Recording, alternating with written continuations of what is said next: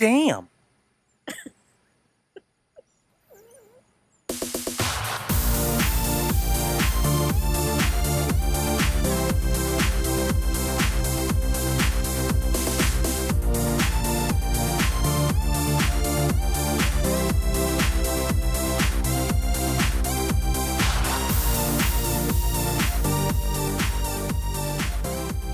Top of the afternoon to ya. A Friday afternoon in the middle of July, and oh God, is it the middle? It's the middle of July, folks. Jeez Louise.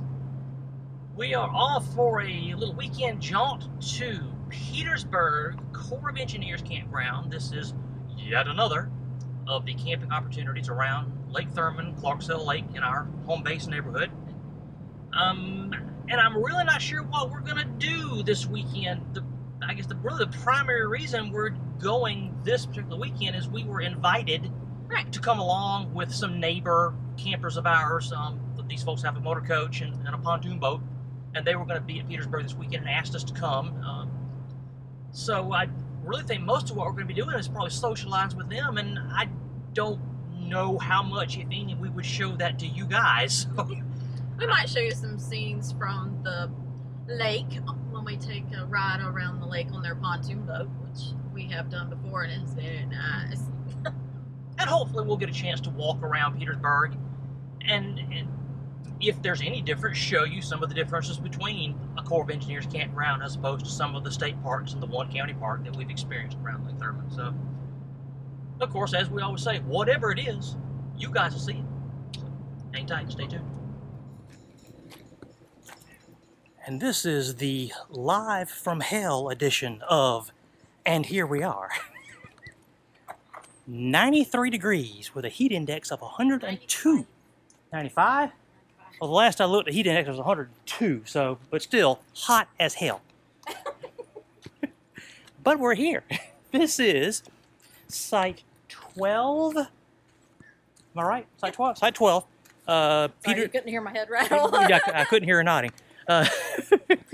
At Petersburg Corps of Engineers Campground. This is Appling, Georgia. This is almost directly across the Savannah River from Baker Creek and Hickory Knob, where we've been before. Yeah. Right down the road from Wildwood. And right down the road from Wildwood County Park. Speaking of Wildwood County Park, if you hearken back to the review video that we did of Wildwood, I mentioned something about noisy tent campers. We walked out to the entrance to the area. This is Campground 1, Camping Area 1. And as we pull in,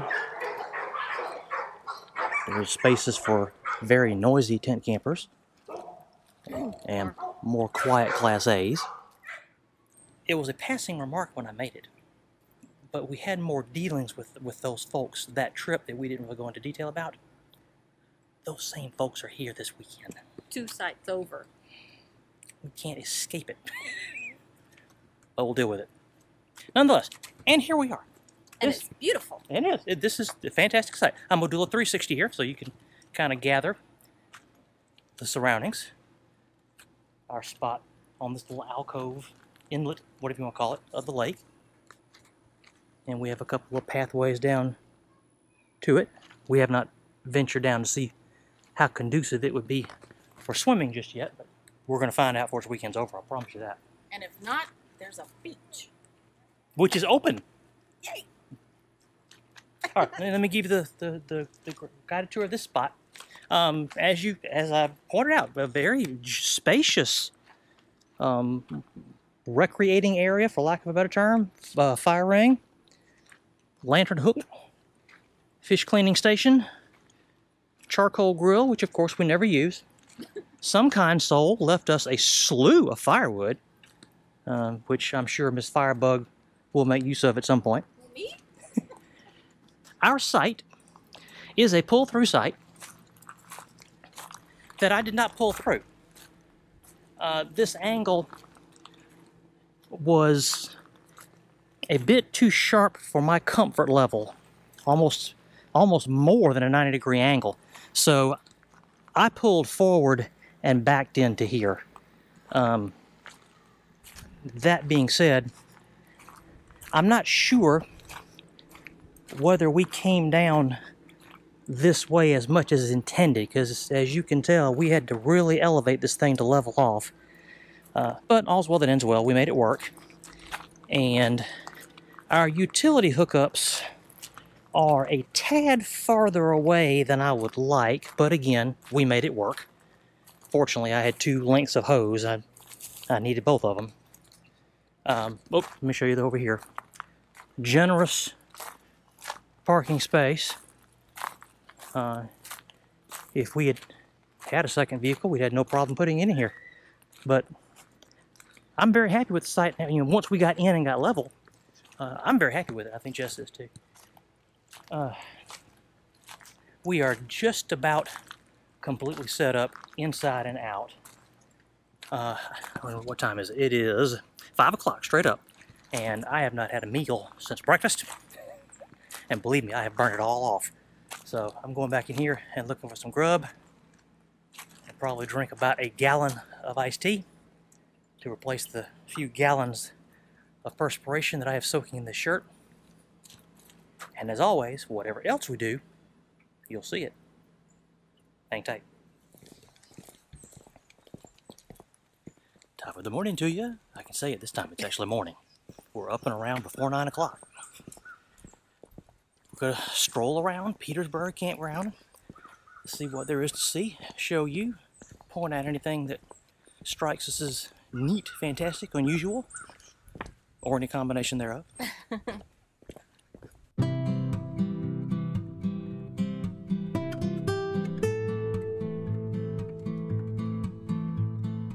We were not given any documentation when we checked in. We weren't given a map or any kind of brochure. So, again, forgive the lack of research. I'd have done it if we were given the material, but we weren't given the material, so I didn't do any. I know of Bartram Trail. It's a very popular hiking trail that stems from this campground all the way over to Wildwood Park and beyond. It's miles and miles and miles of walking and biking trail. Other than that, I don't know what is available here. That might be enough.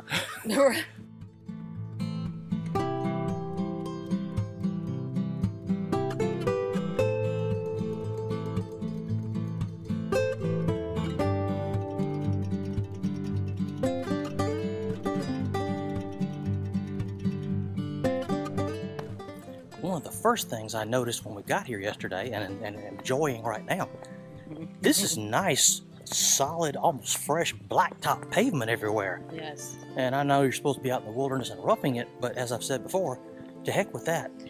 I like a smooth road, and this blacktop this is nice. I mean, there's no potholes.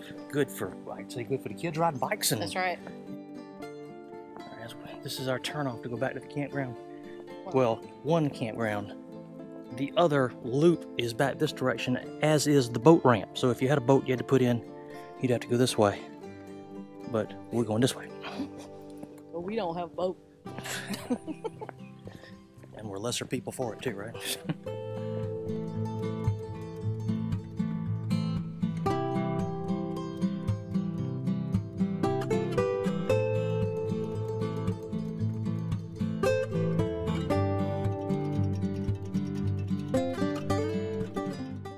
Yep, there's one of the two. That's ours. That's the one on our look, because I think we're around that little corner right there is our site. So that's the one of the two dedicated swimming beaches here.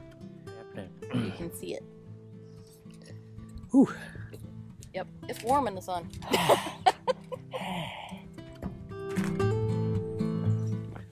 We should also mention that in our limited opinion, all these sites that we're seeing so far are very generously spaced. The amount of real estate they dedicate to each site. That, you've seen our site. We've got more space. We've got more space we know what to do with. Yeah. And so if you have a family, that would be great. We've seen a couple of sites that folks have as many as 5 tents set up, which I don't know if that's really allowed, but I think they're allowed 4. But if they have like a canopy. Over the picnic table, like we will have later.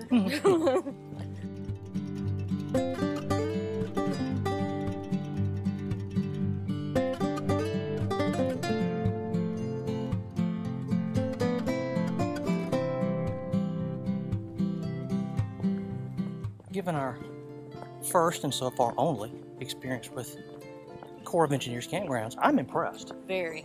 I mean, I haven't found much of anything to grumble about. Oh, thank goodness. I don't grumble too much, do I?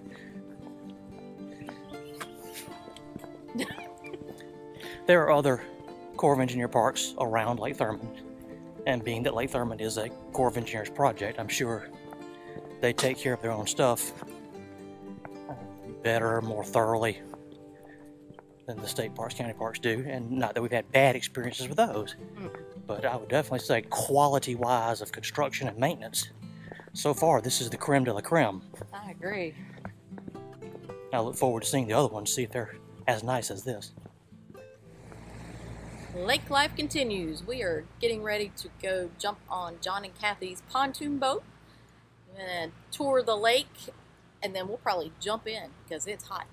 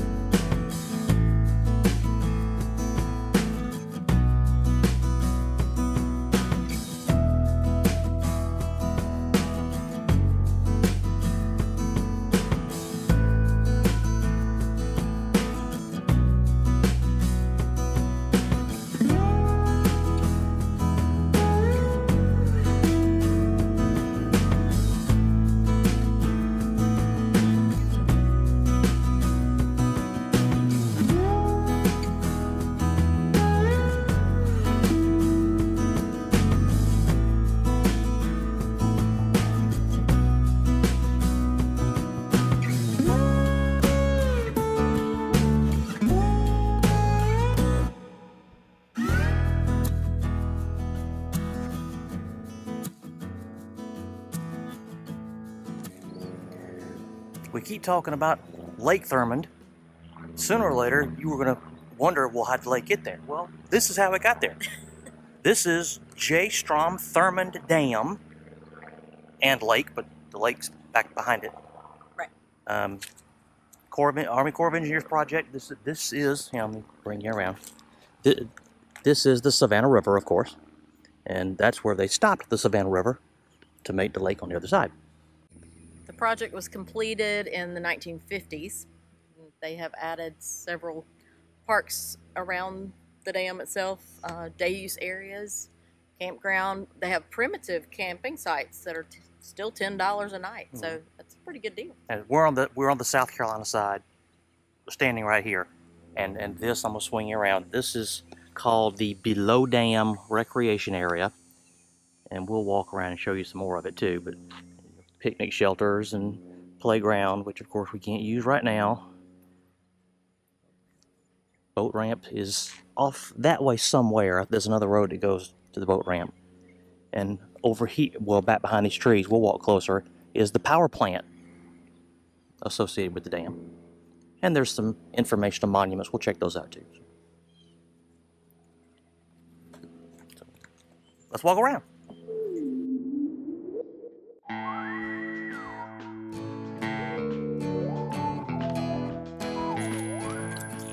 Above the dam, across, look, of course, there's a road. Across that road, also on the South Carolina side, is a visitor center run by the Corps of Engineers, which has a lot of informational, educational displays about the construction of the dam and the purpose it serves. It's closed, Of course. so we can't go in and show you that. Darn it.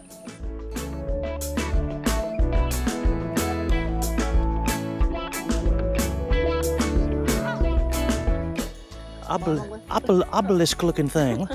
Let's see if we can walk over there.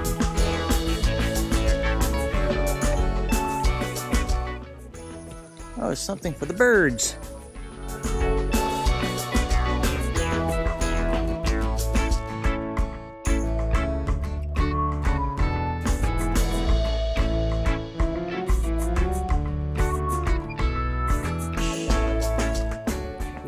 people of Germanic descent, we'd have never cut it in the Amazon, which is about what we're living in right now. Lord.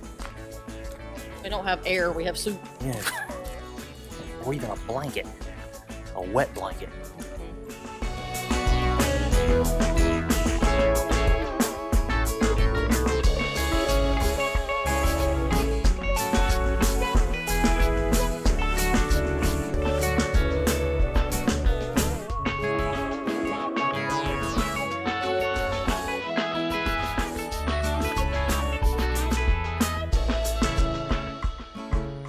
Now, if you're wondering about geography, we are 22 miles, I think, above Augusta at the moment.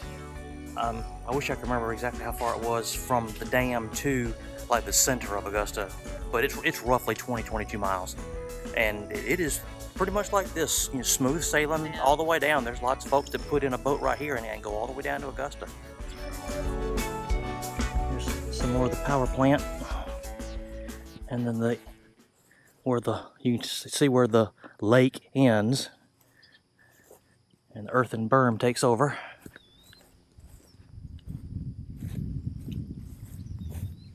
Isn't that just mind-boggling? The engineering, all that water pressure being held back. I mean, it's 70,000 acres of water being held back by just an earthen berm and some concrete.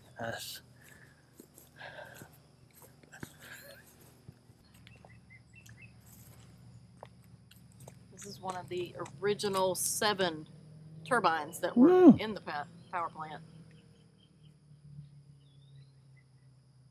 15 feet in diameter, 7 feet high, and weighs 59 tons, which is an equivalent to about 12 elephants. Ooh.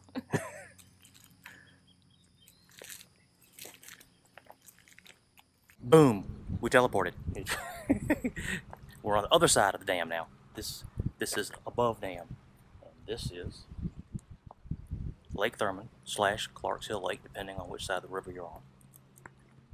This is the Clark's Hill Overlook, it's officially called, and for obvious reasons.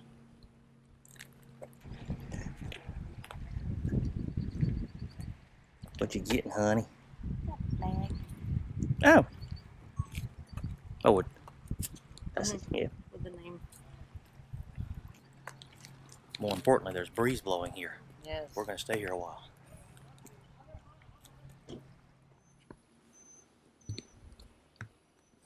And if we could have driven in here earlier, this is where we would have arrived, and this would have been what we would have seen, but we couldn't. Came in the back door. So we didn't, and we sneaked in the back way. Well, not sneaked, but discovered the back way. And there it is, that back there. That's all that blue stuff. That's Lake Thurmond, Clark's Hill Lake, depending on which side of the river you're on. Georgia and Carolina, they've been arguing about that for the better part of 30 years now. We just think it's pretty. And we don't care. I'm glad we came and did this on a sunny, clear day. Yeah. We've driven across it so many times, as you folks know, in the last 6 months, but this is the first time that we've actually stopped and got out and looked around. We checked out below dam, the recreation area down there, the power plant, and here the overlook and the visitor center that we couldn't go in. Yeah. But I'm glad I'm glad we made the chance to take a look at this thing on such a pretty day. Wish it was a little bit breezier. Yes. Just We're warm. We're trying to dry off a little bit before we put the truck in drive and go. Sunday afternoon, departure day, as you know, we dread Sundays, and we shouldn't. Because we shouldn't dread them because, of course, we can't have a new trip until we finish the old trip. So This is true. we're finishing the old trip. This is our last scheduled trip until September. This is, of course, mid-July as we're showing you this, as we're recording this. So we'll have about 6-7 weeks off. We've got some maintenance things to do. We've got some life situations to straighten out. But our next adventure will be Labor Day weekend. We'll be heading a little bit farther north. We will be heading to Lake Hartwell. Yes. We hear great things about that state park up there. So that'll be a new one for us and for you guys too. And a new lake. a new lake, Lake Hartwell. So until then, keep checking social media, Instagram, Facebook, Twitter. You guys can keep up with us in real time, see what we're up to at any given moment until we return to you on YouTube. And so I guess until then, as we always say and always do, Keep living and learning.